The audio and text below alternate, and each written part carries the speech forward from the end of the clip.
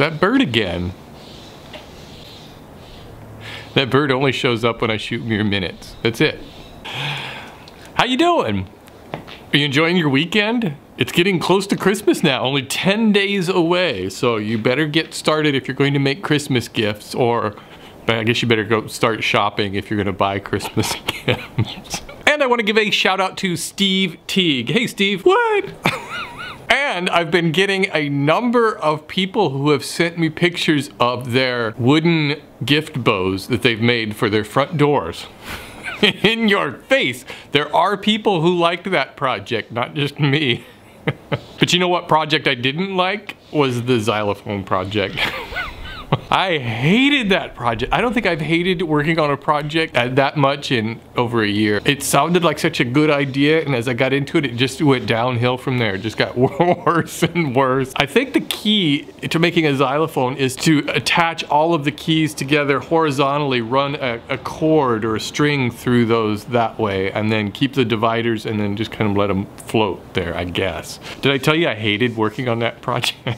It was really nice to make the piggy bank this week after all of that mess the week before. Piggy bank turned out a lot easier to make than I was anticipating, and I'm sure you could make that project in a day. It's like making a bandsaw box, only not. It's like making a bandsaw box, only easier. Sort of like a bandsaw box. It's really nothing like a bandsaw box. It's just a hollow area with two boards slapped on each side.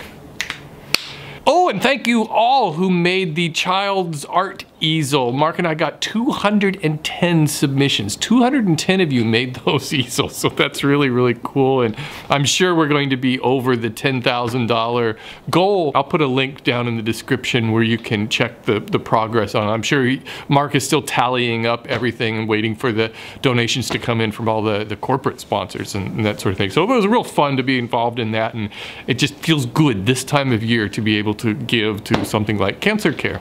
And if you haven't been over to the wood shop lately, check it out. We've got some new t-shirt designs on there designed by you, the viewers. And remember when I asked for submissions for that? Anybody had any ideas for t-shirts?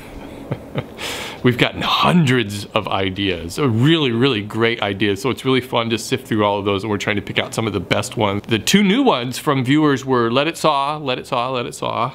And I really liked that one. It was seasonal. And then the other one was Woodworking. There's no app for that. But that one was just so cool. The funny thing about that is that some people were leaving comments that, well, there sure are woodworking apps. The shirt wouldn't have been as funny if it had been woodworking. There's several fairly useful apps for that. Hey, what else? I was watching some football today. San Francisco beat Tampa, nothing unexpected there.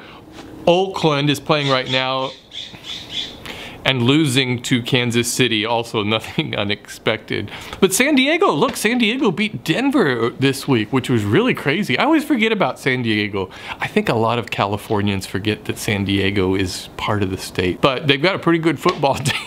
It was also fun watching those snowy games last week out in the Midwest and in the East Coast. Wow, that was crazy snowfall. You couldn't hardly watch the game. I admire you guys for putting up with that kind of weather. This week, we had the coldest weather that I remember in 25 years of living out in California. It was so cold this week that we had a pipe burst out in, well, not really the pipe, but the hose, the garden hose where it attaches to the faucet outside, and I noticed there wasn't any water pressure in the sink one day, and I heard noise, and so I went outside and this water was just spraying all over, and the hose had frozen inside of the hose, completely froze it up, and it had just burst out of there. I think it still works. I'm not sure. I haven't really looked at it. It was just too cold. I cannot live in that kind of weather. Even today, it's much, much nicer now, but it's still a little chilly. I don't like it. But the Super Bowl is going to be in New York, so hey,